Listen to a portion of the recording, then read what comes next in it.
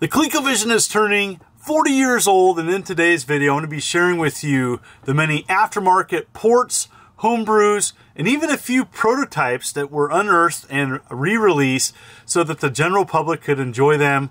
Man, I have a lot of happy memories playing on the ColecoVision, but a lot of people don't know that it has a very thriving aftermarket homebrew scene. There's many games still being made for it, and in today's video, I'm going to share with you 20 of these aftermarket releases. You're going to have your favorites, I know I have mine. So sit back, relax, here we go. Arkanoid was released in 2020, and it was an MSX port, which the ColecoVision shared hardware. And so with the Super Game module added, you could play these awesome arcade ports that were made. And you know, this is a fantastic port. You know, I played a lot of Arkanoid back in the day, mostly on home conversions, but I did play the arcade a little bit as well. And if you have the ability to play this, definitely worth checking out. Battle of Hoth was a ColecoVision version of Empire Strikes Back, and man, it is awesome. Has additional features not found in the Atari version, and man, I love this game. And so there's some additional things. There's a hidden game in it, as well as you can go back to your base and repair.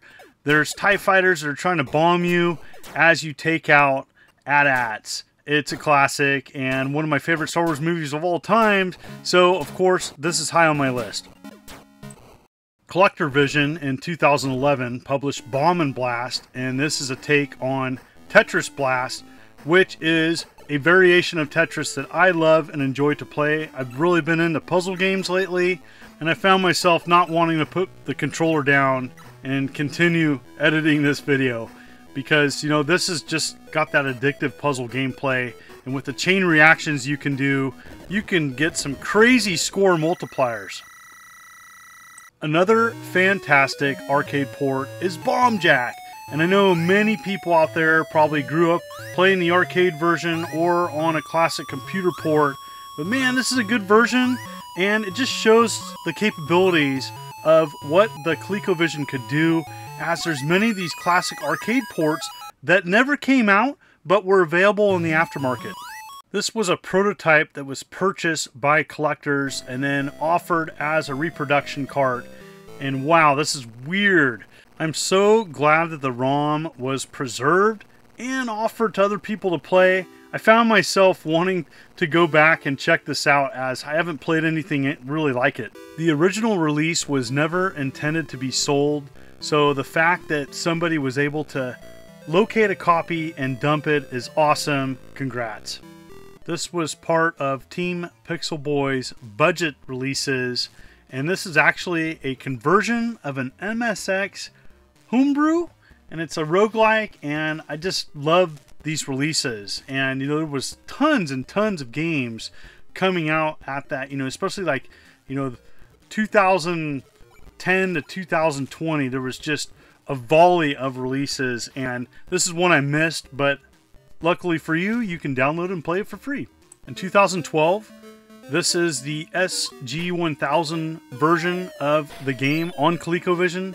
And so ColecoVision got these ports and conversions from other consoles and computers of the time, and I love it. And so I'm a big fan of elevator action, played it back in the day in the arcades, even played the Nintendo version quite a bit. But I like this version. It's not bad. It's difficult, definitely for sure, but if you're a fan of those classic arcade experiences, you're going to feel right at home here.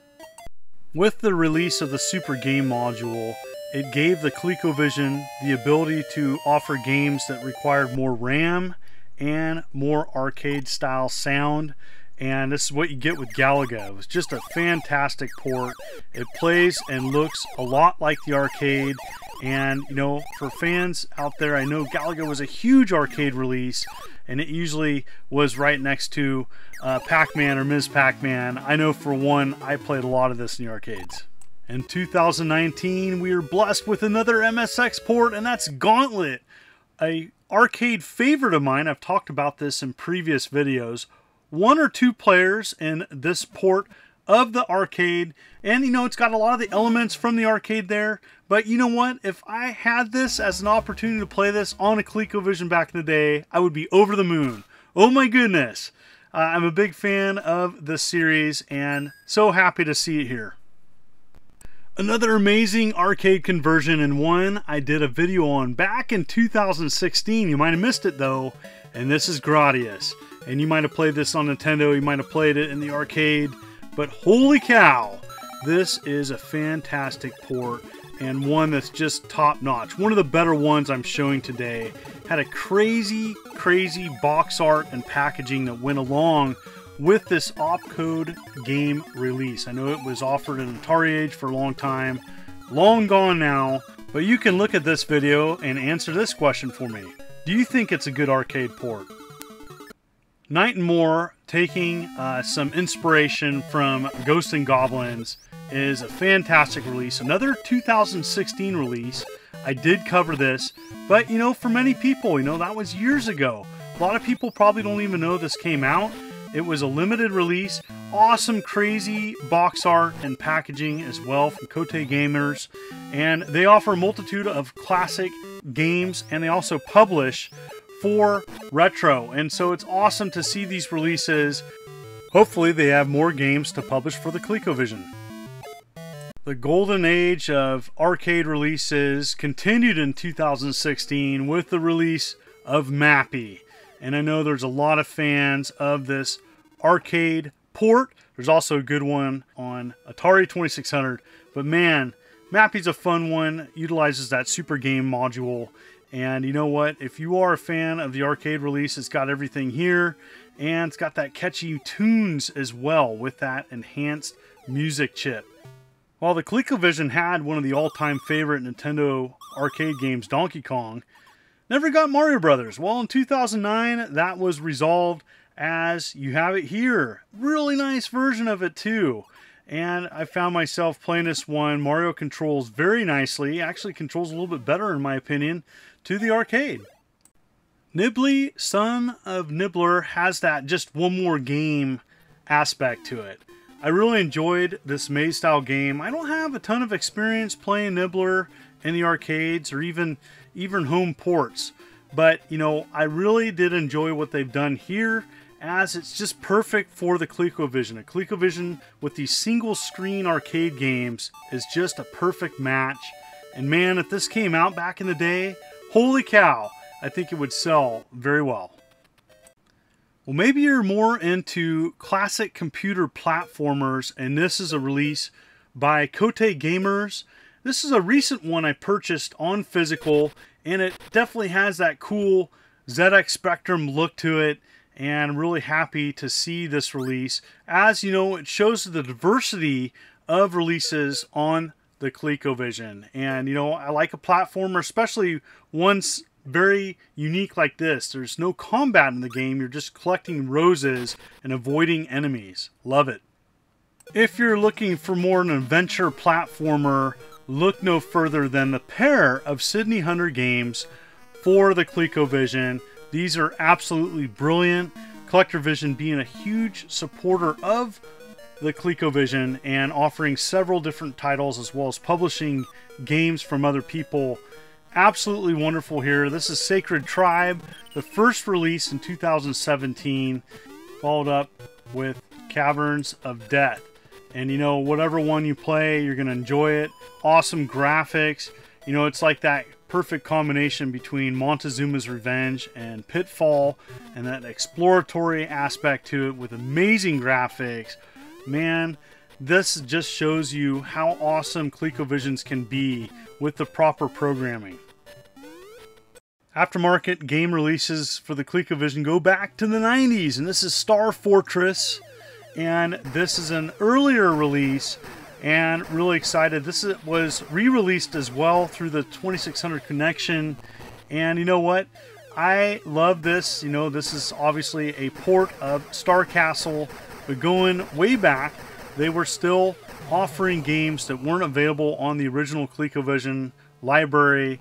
And, you know, for a budget release, for an inexpensive port, this is pretty good. This prototype was released in 2000. So awesome that they did that. I was able to locate a copy. I don't know exactly where, but awesome game. This is a very addictive game. You're going around fixing potholes and squashing beach balls. Lots to this game. Fast gameplay too. Really enjoyed this one, especially for an early release. Next up, we got Turmoil, and this came out this year and still available. Pretty awesome. It's got some fast gameplay, and I just want to keep seeing these ColecoVision Homebrew and Aftermarket games be released, as there's just awesome variety out there, and there's some creative programmers making all different types of games, and I think it's just awesome to see these wonderful creations being offered to the public and available today. So those are the games I wanted to share with you. There's so many more, and in the link below you can go and look at all the games made for the ColecoVision and more. Some of them are available to be downloaded and played. So what do you think? What was your favorite game that I showed today?